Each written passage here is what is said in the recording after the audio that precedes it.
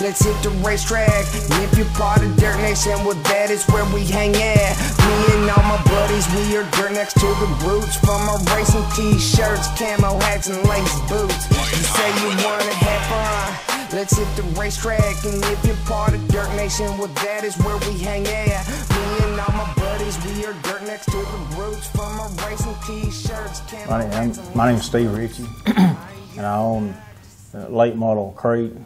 Started driving in '84, and so I started out in a 9-to-1 class back then, and that's a competitive class, and I didn't know beans from apple butter about it really, but I started out, and you learn as you go, and first went to the track, I had a race car, I had a truck, I borrowed a trailer, and didn't even have a spare tire, and went down there, and I just wanted to start, and have a little bit of fun. That's all I'm in it for anyway. Yeah, I went out to GT Curves racing over there one day, and well, I'd been going there anyway, but this particular day I went out there and I seen a car, I had one race ready sitting there for $1,600, and I just almost bought it, but I didn't.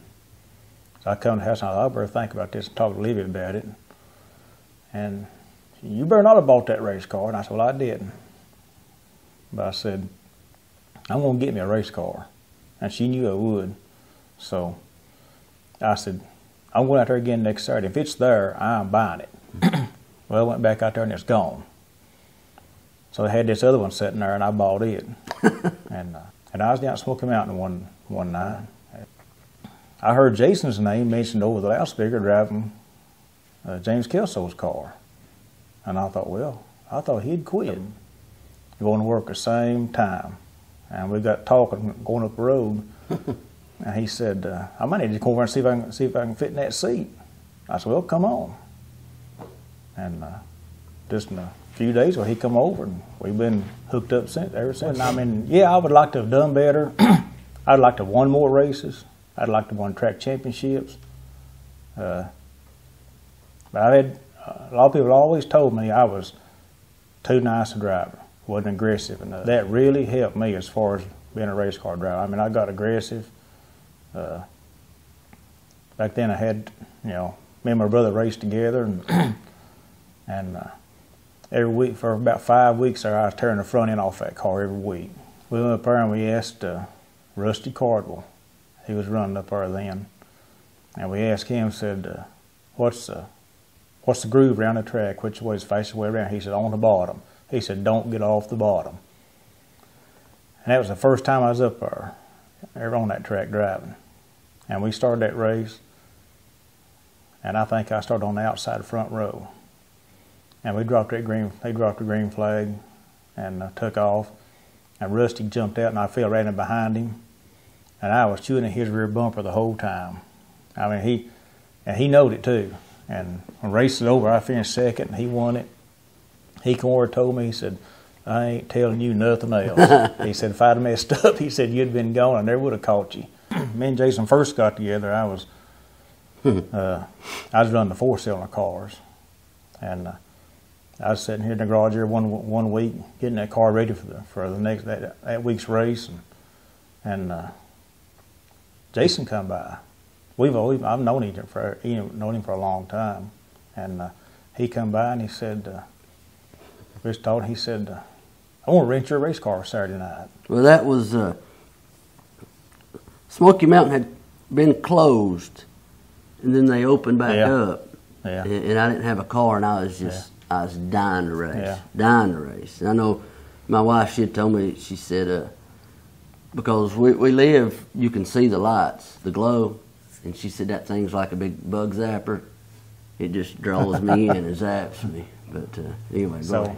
I agreed to let him run it that Saturday night. And we go down there, and he takes that car there in practice, and the car was good in practice, and we didn't have to do a whole lot to it. I believe you led every lap of it, didn't you? Led every lap of it and won it. And so that was the first time he drove my car then. That was back in the 90s. He had led the whole race. And they've got 2 marks on the wall up there in turn 4. And they say... This was at 411. Yeah. And they tell you to, anywhere between them 2 marks, you can start the race. A firing box. So when he come out turn 4 there, Jason was going to wait just a little bit later in the box to take off. But when he got to that first marker, they just drove right by him on the bottom side. And here I'm sitting there. And Jason just crept along down the front straightaway. And usually, you know, the front car don't start. Well, they'll just throw the caution flag and restart them. Well, they didn't restart this one. No, they let them run. So, and, yeah, I had a little bit of a meltdown. So he goes real slow down through turn 1, 2, and real slow back straight away, and it still ain't never throw the caution flag. When I go down, start down the back straight, I look over, and Mark Bell's the flagman at 411. He had the white flag in his hand. By then, steam was coming out my ears. So he just stood on it, come through 3 and 4, and come out turn 4. He just spun it out right there straight away, and stopped, got out, and ran to the start-finish line. Looked like an idiot. You know, I tell them, you know, what he thought about it, his side of it, and whatnot. I'm just glad the deacon couldn't hear me.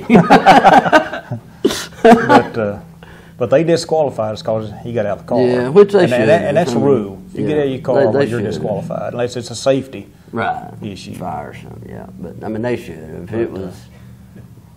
But they didn't see it our way. So no. So we come home, we work on the car, and we go back the next week. And when a man owns a race car and he lets you drive it, I mean, you kind of want to, I don't know, I mean, repay him with a win, at least. You know, not necessarily the money, just as much as your hard work paid off. Yeah. You can't let things say like that stay inside of you. No. It'll just tear you up. And you hear people talk about, they'll say, I ain't never coming back here. Yeah. And the next week they show up with a big old plate of crow. Yeah. You know, you can't. And so, I mean, I made sure we didn't say that. Right. Because, you know, especially where racetracks are now, they're getting few and far between to choose to race at. So, and I kind of think my talent is a crate car. You know, I mean, I feel comfortable in it. You know, I feel like I can, you know, you can manhandle it almost, so to speak. And when you know, when you move up, limited, super, whatever, of course you've got to have tons more talent behind the wheel, and you've got to have more talent in the crew, you know, that can make the adjustments, and that knows if you do this, this is going to happen, and you got to have a lot more talent in the pocketbook too. Yeah. But a lot of times then too, they'd have that. What was it, $20 a carload? Yeah. You know, and there'd be people in a school bus. Just $20 for the whole bus to get in. But then they would eat French fries like crazy. But Jason Welshing, he, I mean, I've known him since he was a kid. And of course, I grew up racing motorcycles, dirt bikes, and he Welshing did too. And I remember, of course, he was about the same size as he is now, but it's a lot shorter. And as a kid, and but I mean, he could ride a motorcycle. He was pretty good on one. But I remember his dad, Cotton. He used to always say, "Jason, if you pull this hose shot, we'll stop at Shoney's on the way home and eat." And sure enough, little Welshing, he'd pull that hose shot. You know, he'd come out in first. You know, he'd a lot of times get past, you know, but he was good on that start. And Todd Huffstutler, another mutual friend we had that raced, we used to aggravate him and say about, you know, stopping at Shoney's to eat. And that's how, and we started calling him Dumpling. And so that, I mean, you know, you're talking probably 1990, you know, we was calling him Dumpling then, and of course then he got into the car deal, and the Dumpling Express came along, and you know that's kind of, and that's the honest truth how that nickname got started.